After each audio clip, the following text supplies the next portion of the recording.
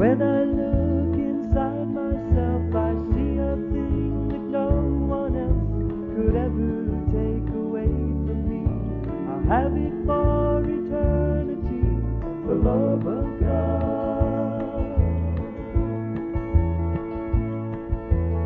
When I see my family gathered round, it comforts me and washes from my memory the times when I just could not see the love of God.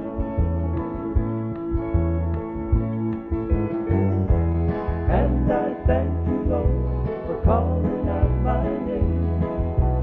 I just want to thank you that I'll never be the same again.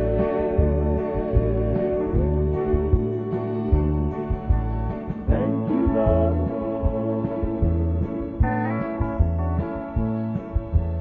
Thank you, Lord.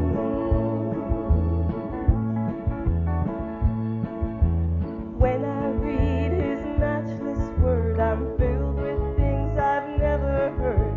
My mind is free, my heart is light. My eyes behold the lovely sight, the love of God.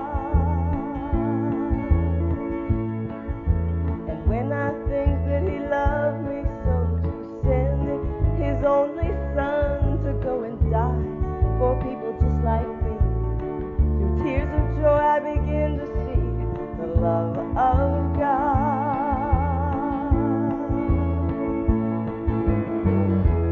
And I thank you, Lord, for calling out my name. I just want to thank you that I'll never be the same again.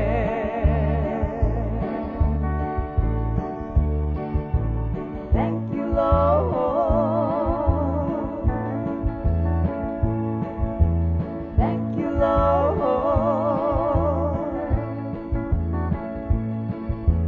Leer su palabra me agrada y me llena de gran gozo. Es hermoso mi corazón repleto del amor de Dios. Amor de Dios. Pensar en el amor que resultó en el Señor mandar su Hijo a morir por mí. Y entendiendo esto, vi el amor de Dios.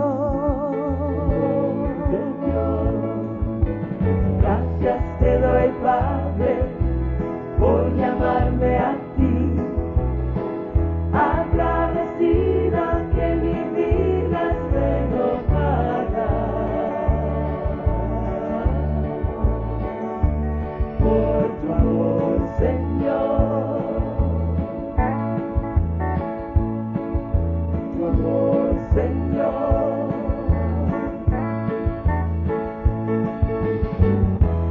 And I thank you, Lord, for calling out my name. I just want to thank you that I'll never be the same again. Thank you, Lord, for the love of God.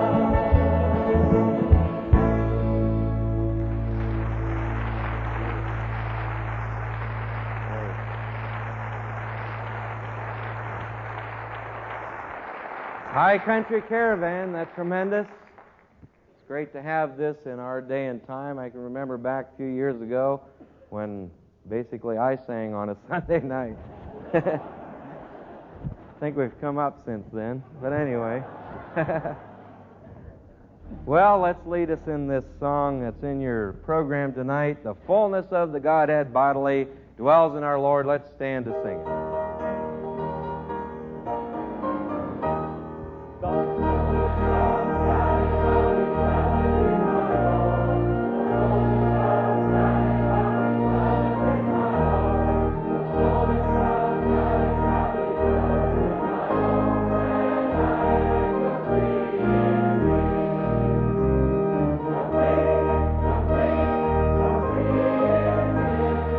I am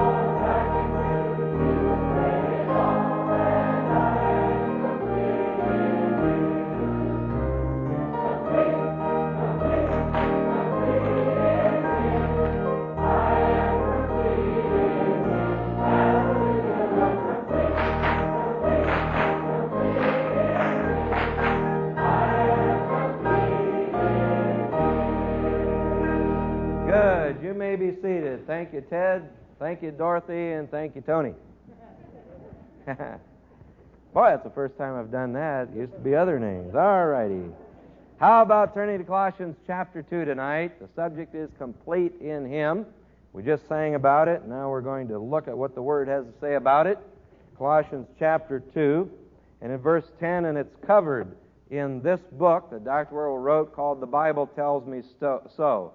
It's volume 1 in Studies in Abundant Living, and this has a tremendous chapter in here that explains this verse and a lot of things about it in the context and what it means to us today. But Colossians chapter 2.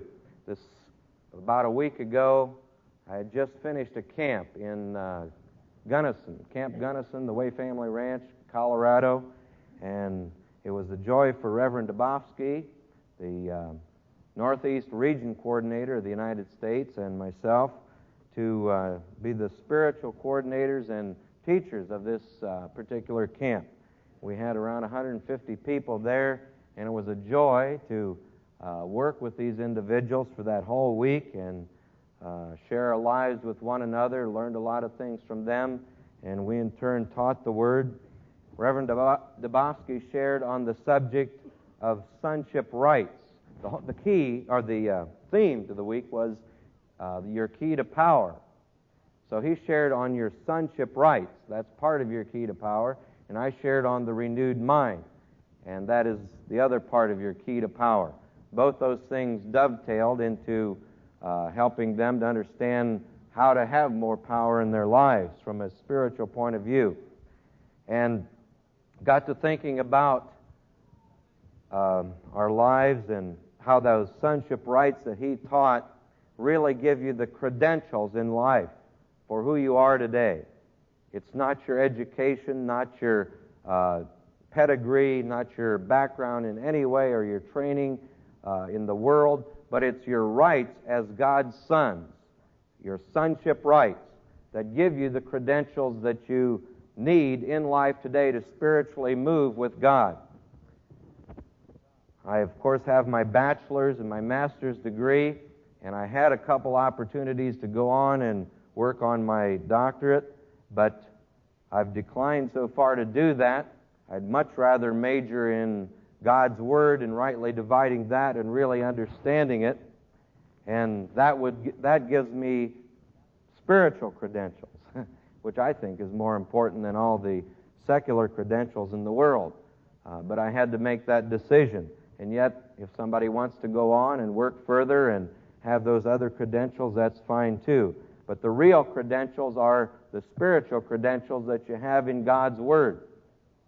And Reverend Dabofsky taught on your rights as a son of God, and one line that he shared on Wednesday evening, I remember that, it was kind of a tough evening, but he was marvelous as a teacher and really shared the greatness of it.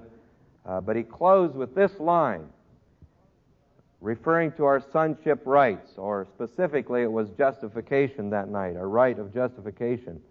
You don't work for it. You work with Him because you have it.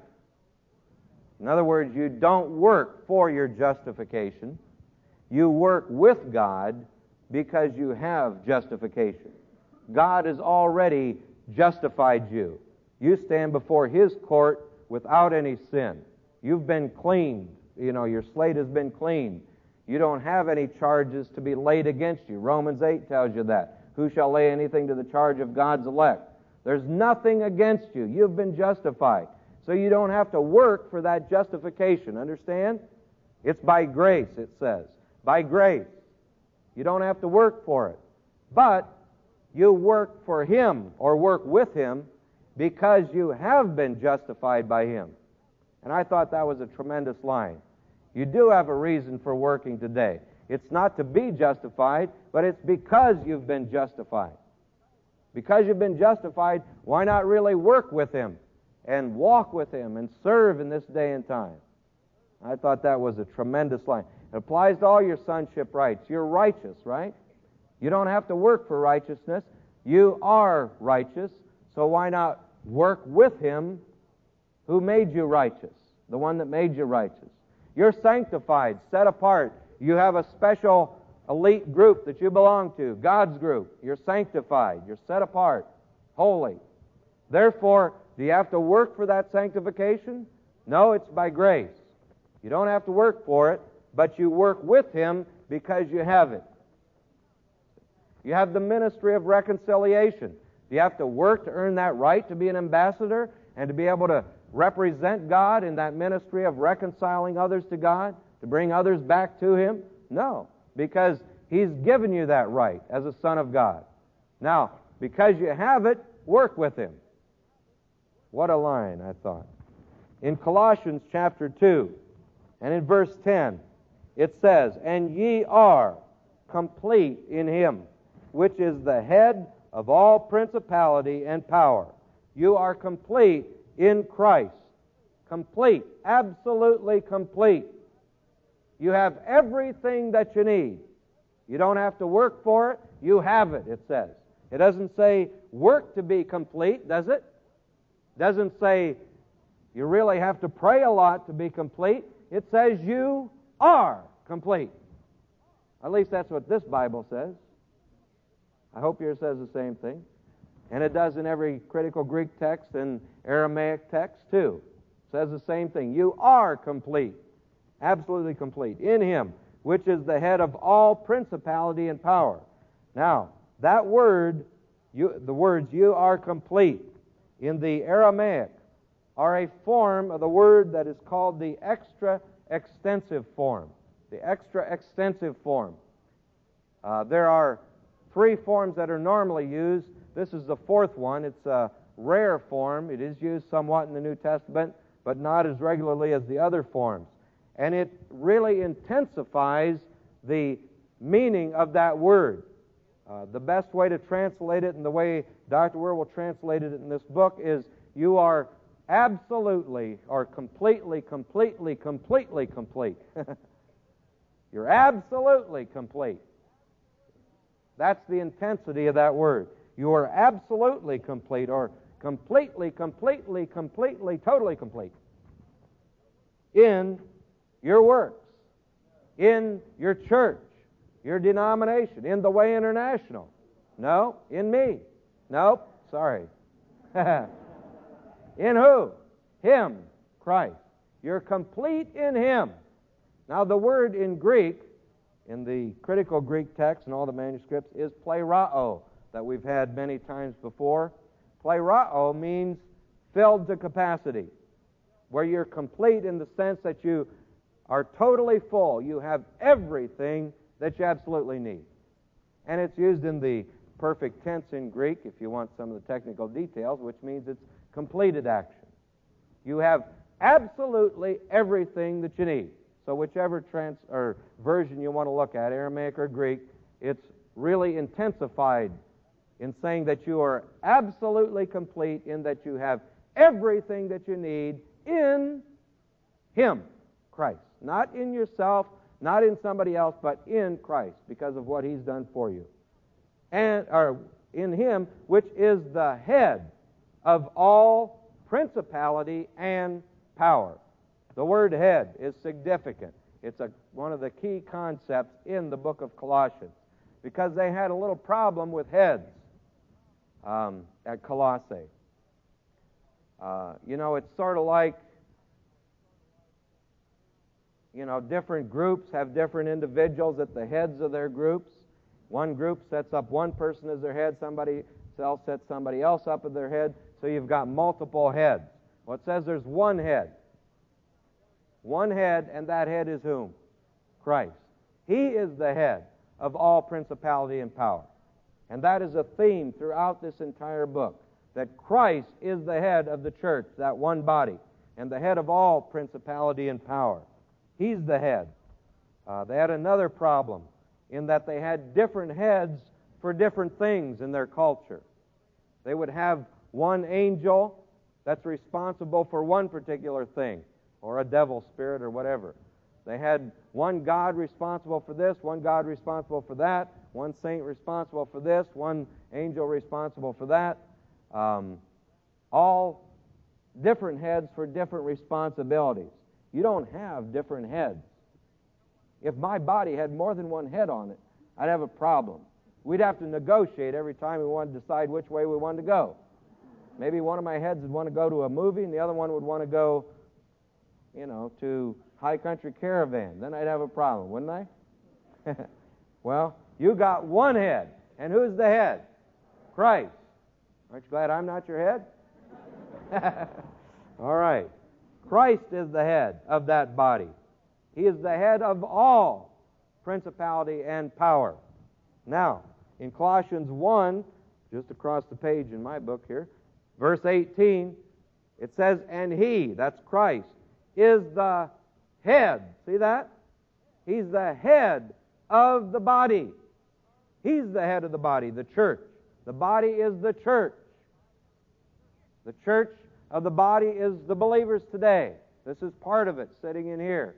Many others around the world and in other centuries at different times. But we're the body of Christ, the church.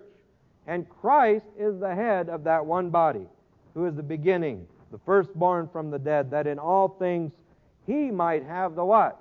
Preeminence. Not that a lot of different angels or a lot of different saints or a lot of different devil spirits or something else have the headship. There's one head that has the preeminence, not many different heads. And at Colossae, they had a problem with it. Look at chapter 2, verse 18. Let no man beguile you of your reward. Beguile you or cheat you out of your reward. The rewards are those things you get when Christ returns because of the work that you've done today. When you do things in accordance with God's word and will, you'll be rewarded for it in the future. You already have an inheritance coming if you're born again, and that's by grace. But the work that you do today, as you walk with Him, why not walk with Him, as Reverend Abofsky said, then in the future, you're going to be rewarded for it. But if somebody talks you out of doing those things that are in accord with God's word, you're going to have very few rewards in the future. See? You get to sit down in the entrance, but what about the living room, the kitchen? Or I want to get to the kitchen.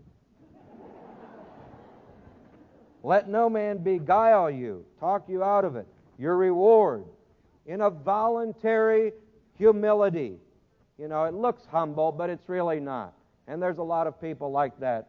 It's a false sense of humility. And the worshiping of what? Angels. Didn't I tell you they were worshiping different heads, different angels? They had different angels responsible for different jobs. One responsible for death, one responsible for sickness, one responsible for childbirth. All those different things. Different angels, different heads. Worshiping of angels. You worship God and His Son, Jesus Christ. You honor Him. But they were worshiping angels, intruding into those things which He hath not seen. Most of the critical Greek texts don't have the word not here.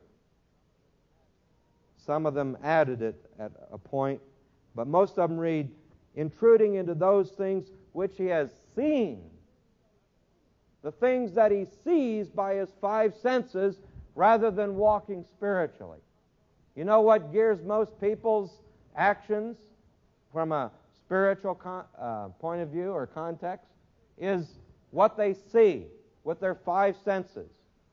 They go by their experiences rather than by what the Word says. They venture into those things that they've seen with their five senses. They don't go by what the Word says. This is revelation from God. Now, when you try out God's Word, it works, and you see the results in the five senses area, and it never fails. But if I go by your experiences, they may not work for me. Your experiences, that's fine for you, but what if I try it out and it doesn't work? Everybody's experiences could give you different ideas, different philosophy, but not when you go by the Word.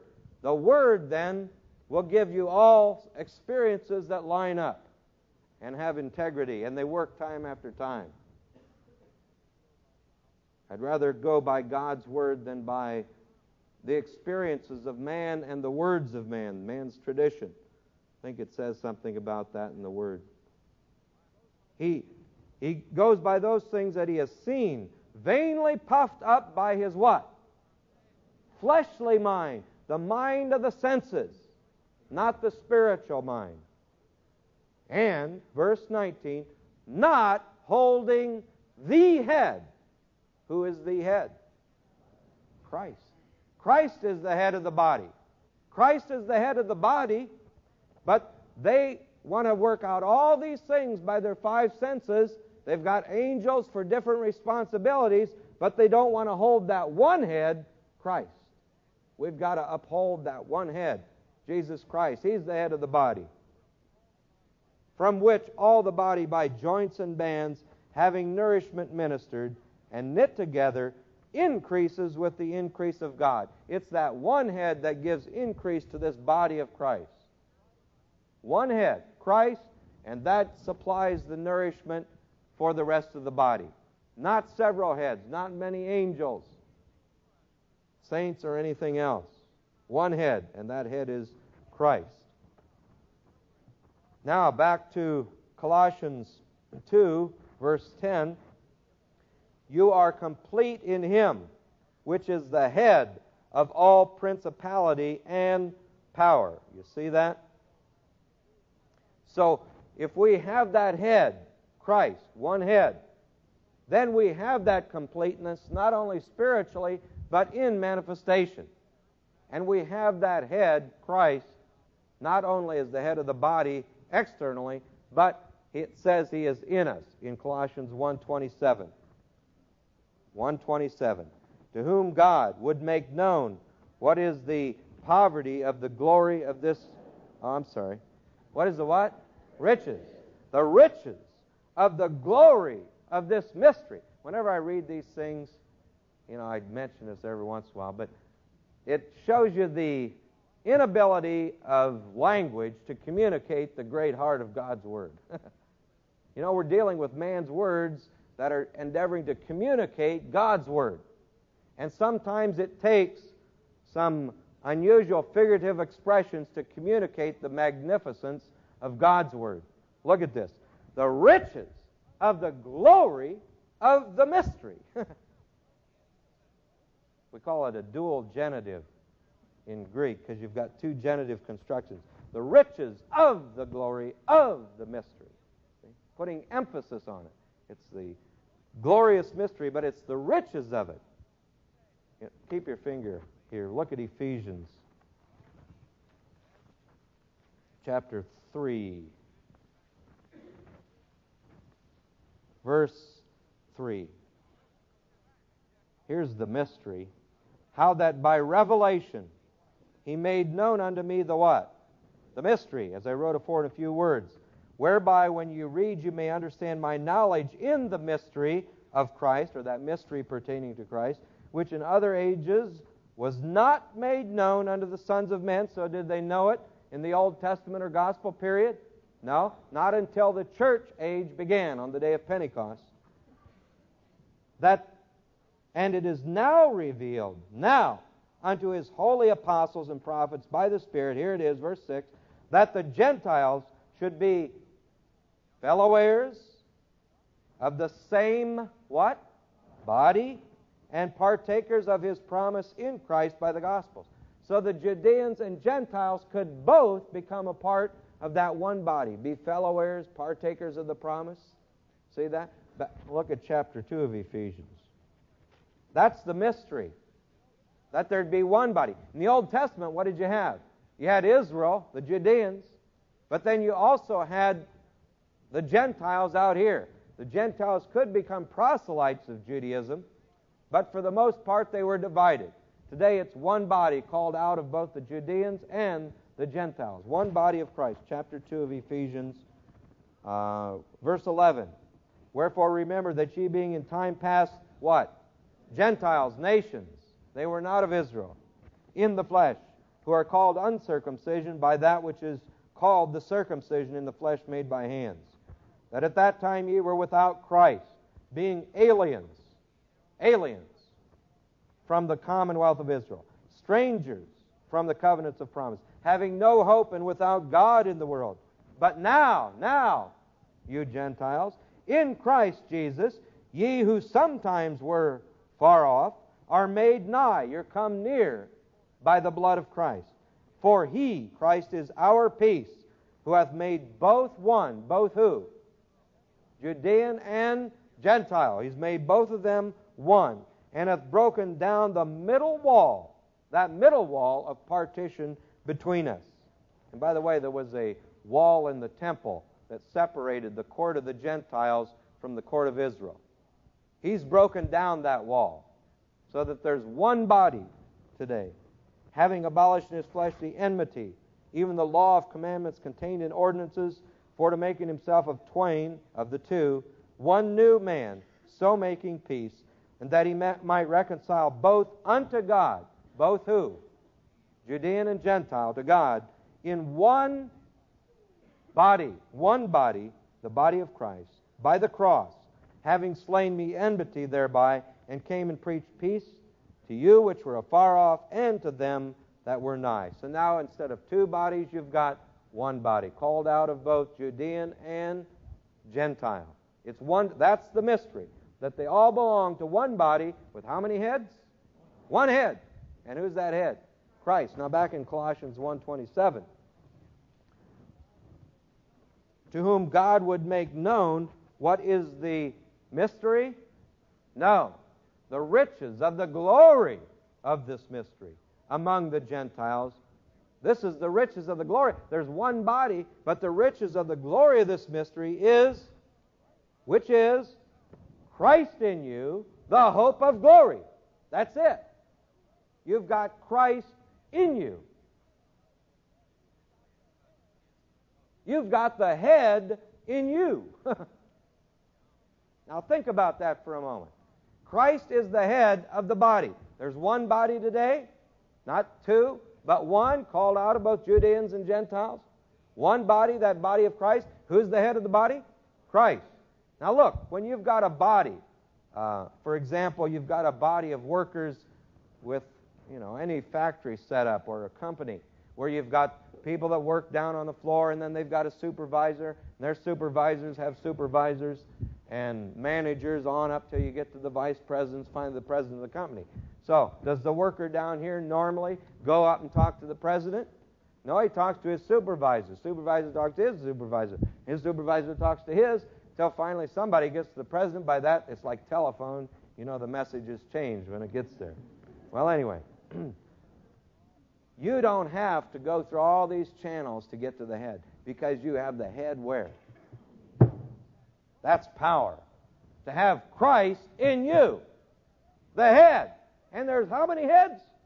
Look, if I've got Christ in me and you've got Christ in you, and we're both walking by that same head, could we contradict each other if we're walking? No. That's pretty neat. That's why the only way you get unity, it's not an ecumenical movement in the census category, but it's everybody getting that Christ in them and realizing it, and then walking by that Christ in you. Then you've got some power and some unity in Christianity. Otherwise, you're just talking philosophical ideas, traditions of men. Look at it. Christ in you, which is the hope of glory. That's the riches of the glory of that mystery. Isn't that tremendous? And you've got that head in you. Look at Colossians chapter 3.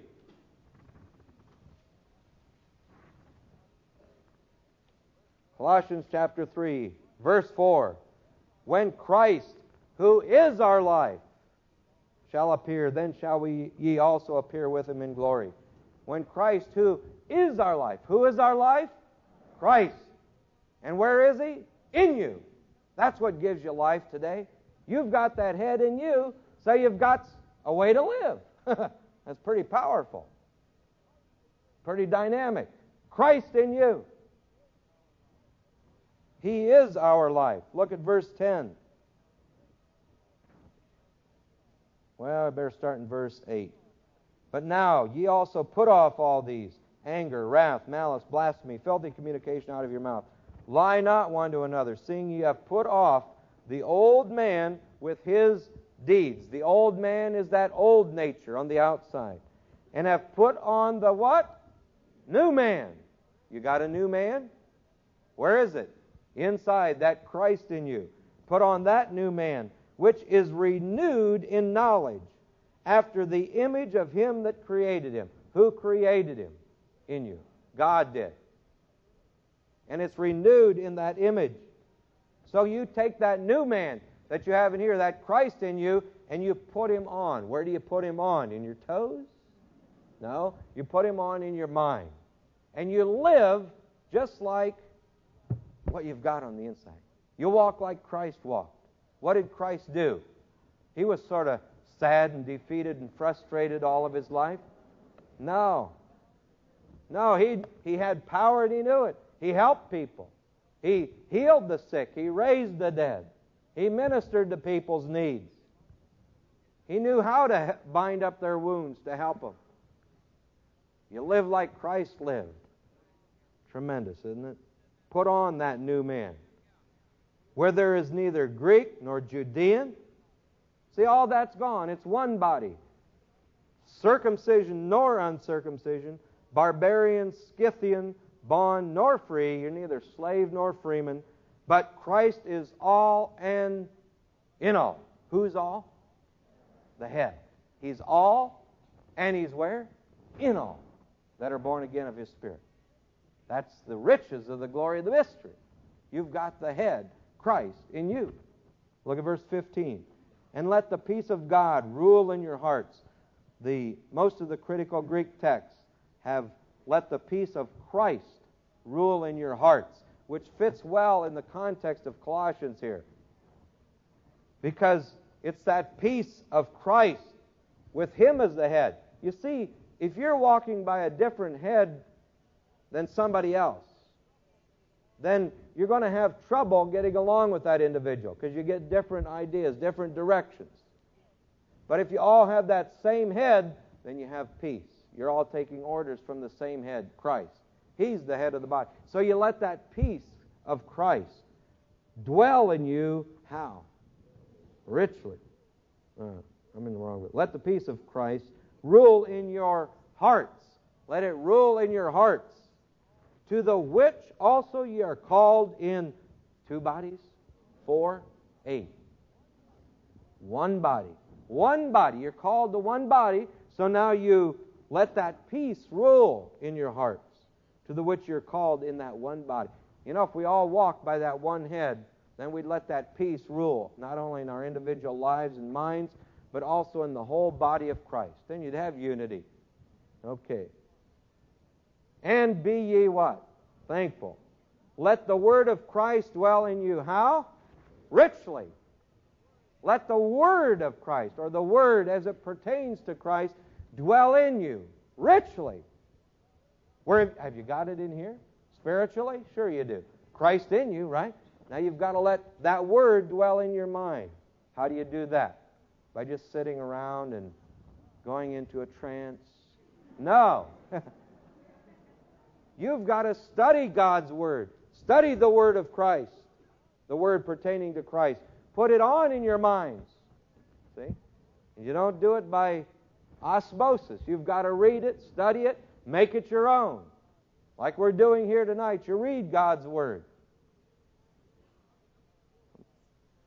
When I was in school, I had to work hard to understand some of those subjects, and especially if it was a new subject to me. But I knew I had to learn it, so I put in the necessary brain energy to do it. And here you've got Christ, or the Word of God. Now you've got to study this Word to the end, you know, if you've never been acquainted with it before, to the end that it makes sense. If you want it to. But if you're not concerned, you know, then all the horses in the world couldn't put Humpty Dumpty together again, so, you know, you can lead a horse to water, but you can't make him drink. So if you don't want the Word, fine. But if you want God's Word, it's here, and it's simple. I enjoy reading the Word. I get excited about it. Some of the rest of you do, too. I know you do. Okay. I get more excited about this than I do ball games. Let the word pertaining to Christ dwell in you richly. Look at those words. Then there should be a comma. The King James is mispunctuated here. And it should read, in all wisdom teaching and admonishing one another. The in all wisdom goes with the next phrase in the Greek. You teach and you admonish one another or confront one another in what? What wisdom? The wisdom of your senses or the wisdom of the Word? God's Word. And then another comma after another.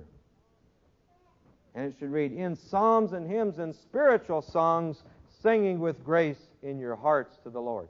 You sing with grace in psalms, which are songs of praise, and hymns, and spiritual songs. That's how you sing in your hearts to the Lord. But at any rate, it's that Word of Christ that has to dwell in you richly that gives you a means for teaching and admonishing one another in all wisdom, and that gives you a reason to sing spiritual songs, or psalms and hymns and spiritual songs. Chapter 4. Chapter 4, verse 3. With all praying also for us, that God would open unto us a door of utterance, to speak the what? Mystery of Christ, that mystery pertaining to Christ, for which I am also in bonds. He happened to be in jail in Rome at the time that he wrote this epistle, or in bonds, in chains.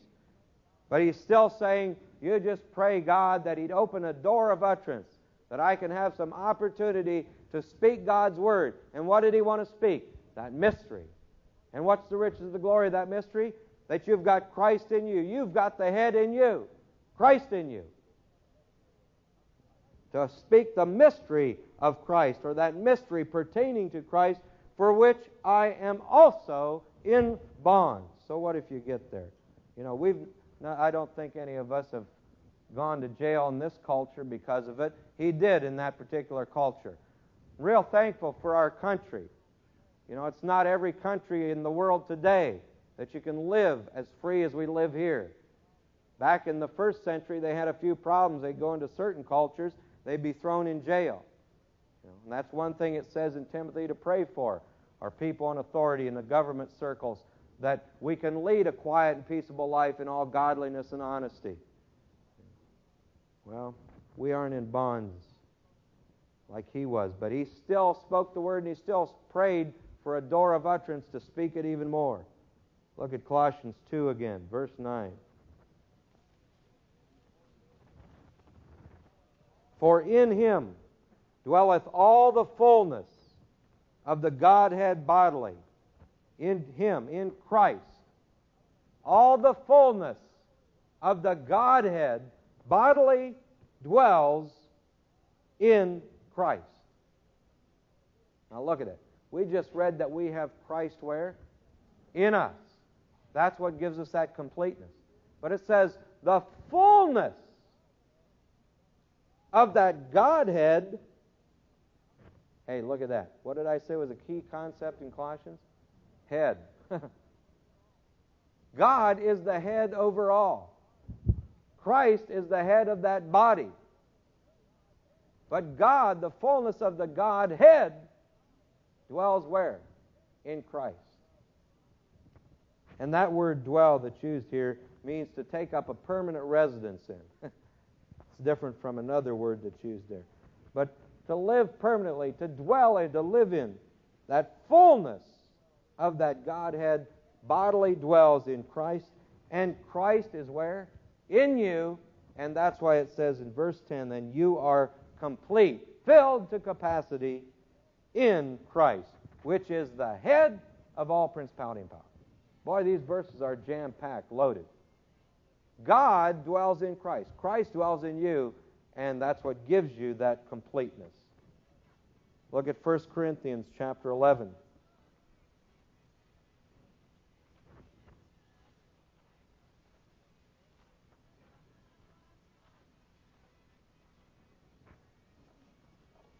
We're going to be back to Colossians, but I want you to look at 1 Corinthians 11.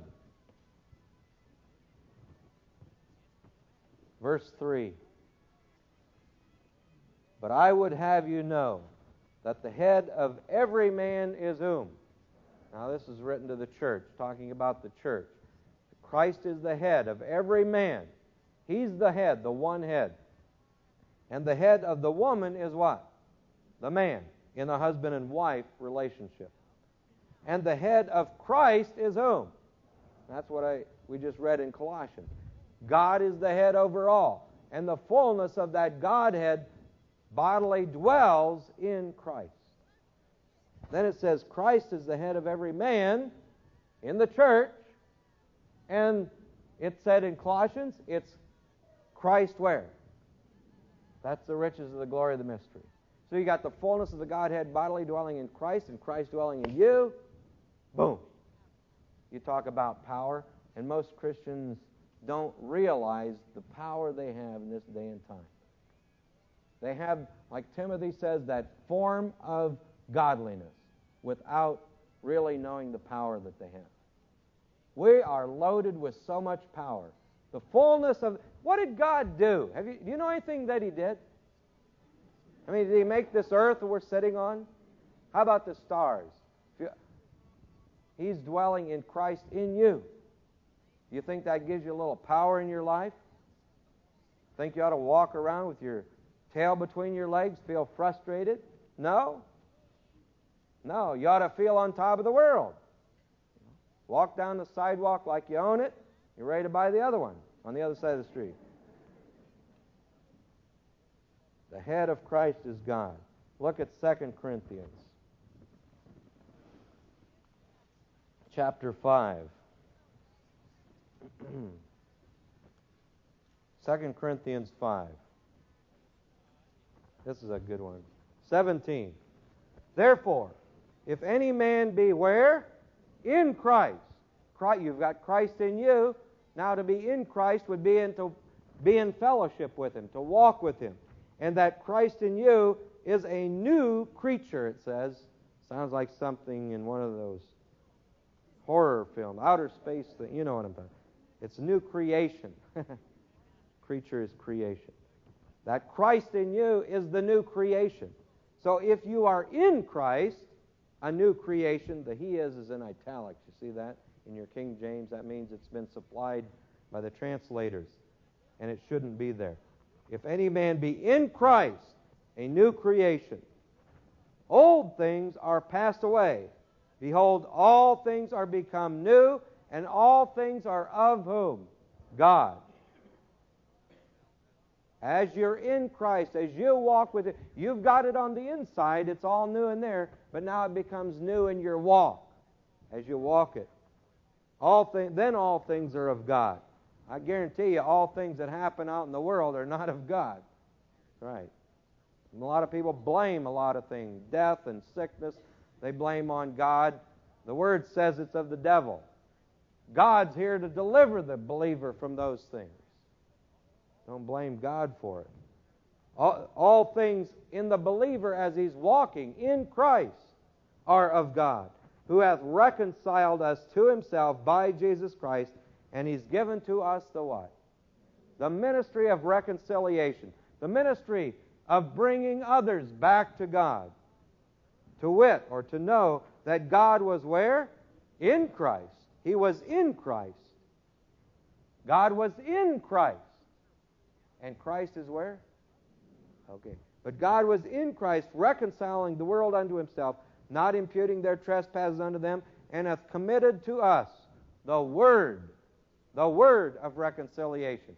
Not only do you have the ministry, you have the word to carry it out.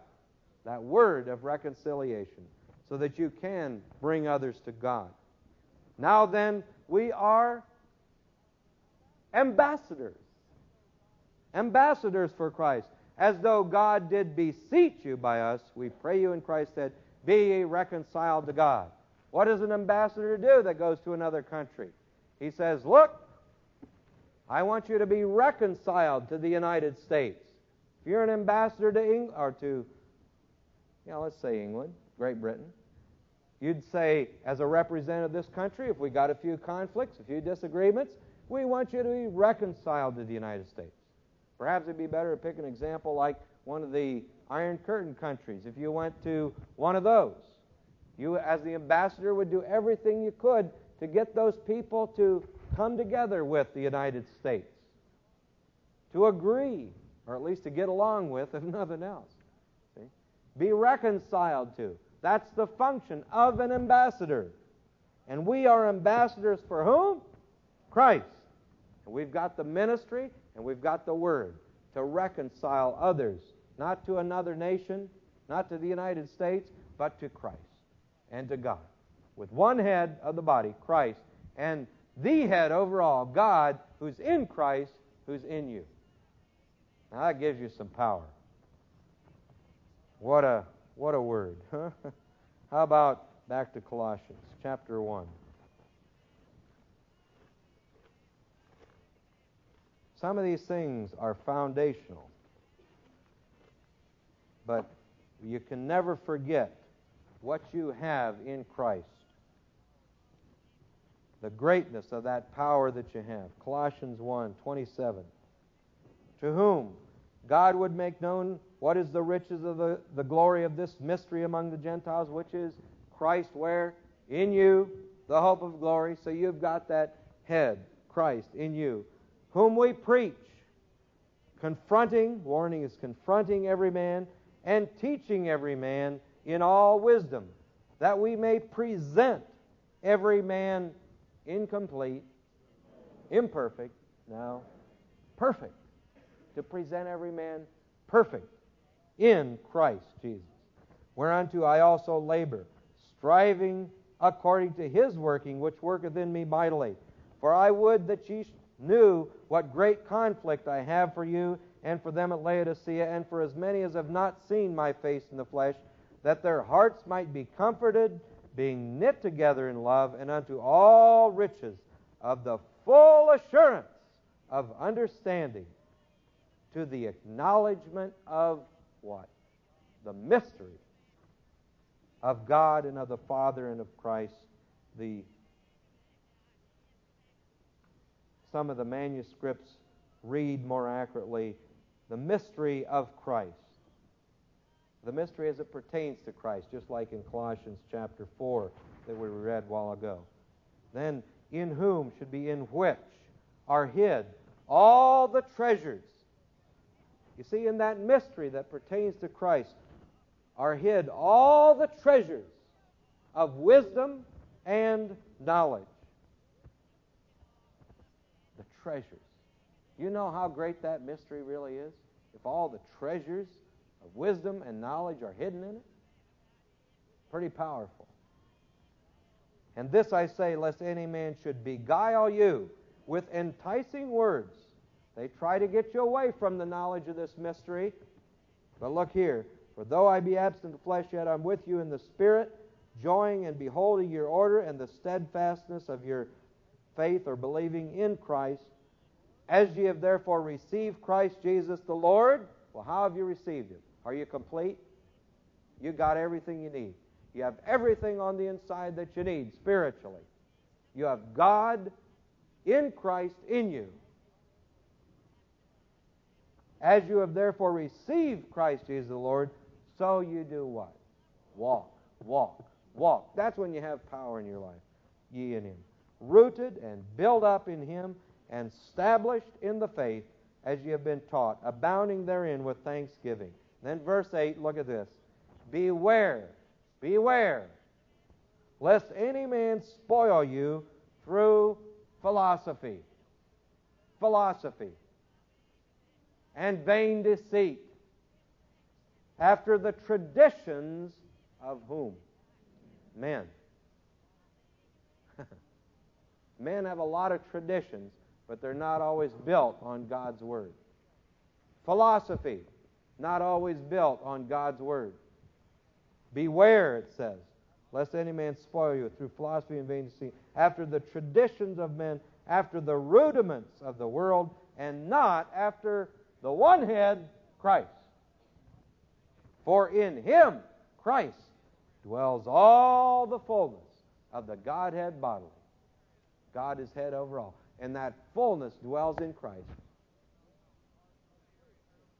and ye are complete, filled to capacity, absolutely complete with everything that you need, all enablements, which is the head of all principality and power.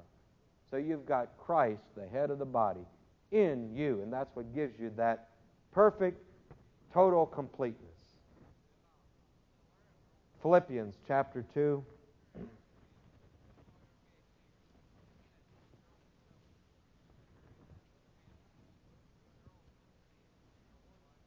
Verse 13, for it is God which worketh where?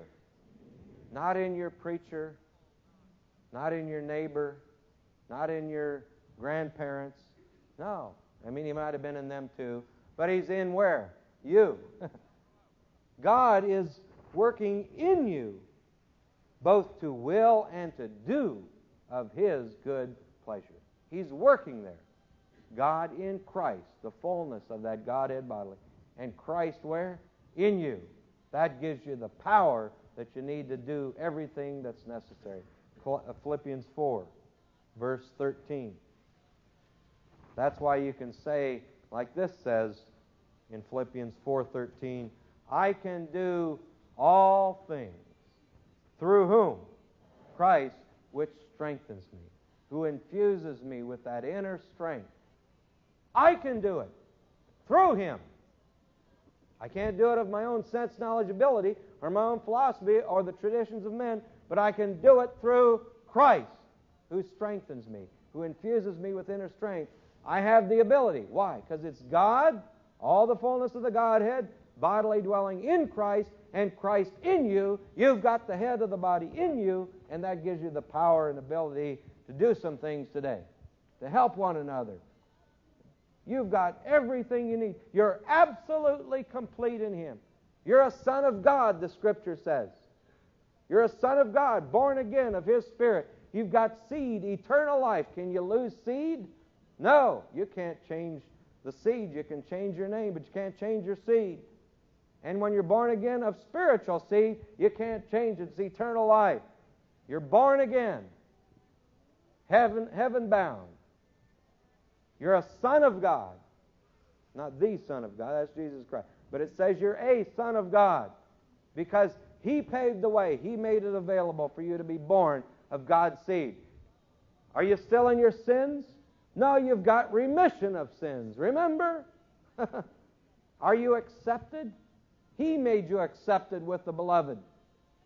He's made you accepted. So you're accepted. You're not an outcast. You're not a loner. You belong to a special group, God's group.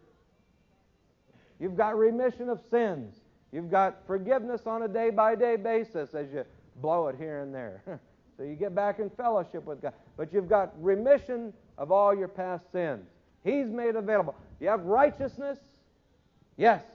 He made you righteous. He sanctified you, set you apart. He gave you the ministry of reconciliation, gave you justification, gave you wisdom. All those things, those are all your sonship rights. You have everything you need. You're complete in Him. Besides that, you just don't have it on the inside. You have the ability to walk by it. You've got 9 manifestations of the Spirit. You've got speaking in tongues, interpretation, prophecy, word of knowledge, word of wisdom, discerning of spirits, faith, miracles, and healing to operate some power in your life today, right? 9 manifestations of that Holy Spirit that you have on the inside, that Christ in you. Besides that, you've got the 9 fruit of the Spirit: love, joy, peace, long-suffering, goodness, gentleness, faith, meekness, and temperance. All those things that are the result of walking by those 9 manifestations of the Spirit. You've got every enablement that you need to be a power-packed Christian believer in this day and time. You're absolutely complete in Him. Isn't that wonderful to know? Boy, we ought to act like it instead of talking, other directions where we're defeated, frustrated, or, like so many Christians talk today. You wouldn't want to be a Christian when you see them. No, we're sons of God, loaded, filled with all of His goodness, and ready to walk with Him, and we've got 9 power-packed manifestations to walk by, and we can produce signs, miracles, and wonders just like Jesus Christ did, just like Moses did, just like David, just like all the prophets of the Old Testament. How about Peter, Paul in the first century, and the others? We've got that same power and ability. We've got the same Christ in us that Paul had, that Peter had, that all the other Christians of the first century had, if we just believe what God's Word says about us, that we are complete in Him, and then walk by it. So, Father, thank you for your power and ability, and that we can know your Word and walk by your Word in this day and time. Thank you for loving us, giving us the victory through your Son, Jesus Christ, that we can walk with that power, knowing for a surety that we are absolutely complete, completely complete in Him in this day and time. Through Christ Jesus our Lord. Amen.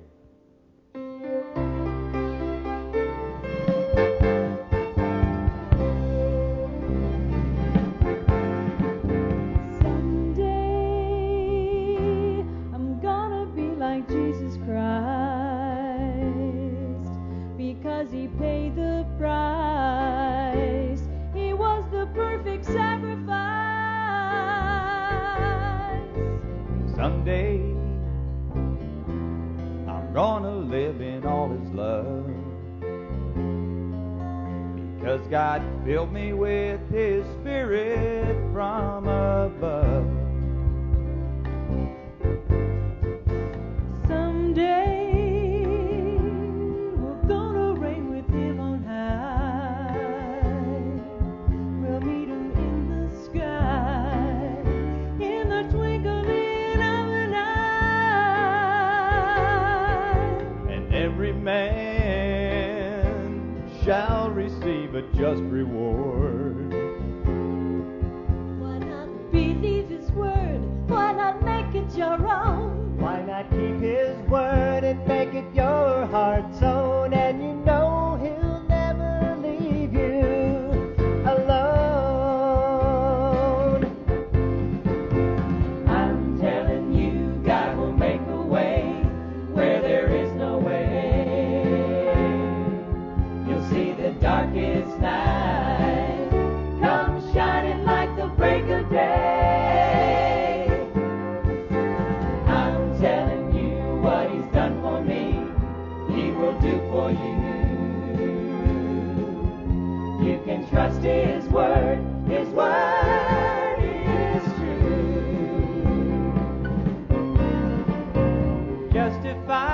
Justified, righteous in the Father's sight. Sanctified, walking in the Father's light. I'm gonna believe His word, I'm gonna make it my own. I'm gonna keep His word and make it my heart's own. And I know He'll never leave me alone. I'm telling you, God will make a way where there is no way. You'll see the darkest night come shining like the break of day. I'm telling you what He's done for me, He will do for you. You can trust His word is true. You can trust His word is true.